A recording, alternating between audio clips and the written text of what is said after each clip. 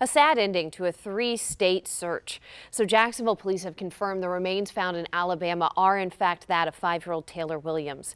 This comes after her mother, Brianna Williams, reported her missing 20 days ago. We still right now don't know the official cause of death of little Taylor because it is still part of an ongoing investigation. And we're waiting to find out if and when charges will be upgraded against her mother, Brianna. Currently, Brianna is in the Duval County Jail on charges for child neglect and lying to police. Brianna reported Taylor missing on November 6th, causing investigators to issue an Amber Alert, which has since been canceled. She told police that Taylor was last seen at their home in the Brentwood area. Police searched for days in that area, as well as her old neighborhood on the south side. The investigation even led police to Linden and Demopolis, Alabama, where Brianna is originally from. Technology led investigators to a wooded area where they found little Taylor's remains. We did reach out to Brianna's uncle, where he says the family is understandably heartbroken and they're trying to make sense of everything that has happened.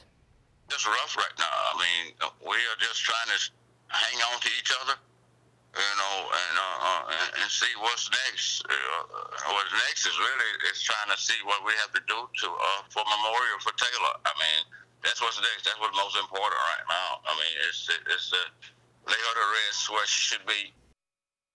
Following the announcement of the remains, investigators showed up at Brianna's previous home on the south side and removed items from that apartment, placing it into some crime scene vans that were there as well. The investigation still ongoing and her bond remains at $1 million.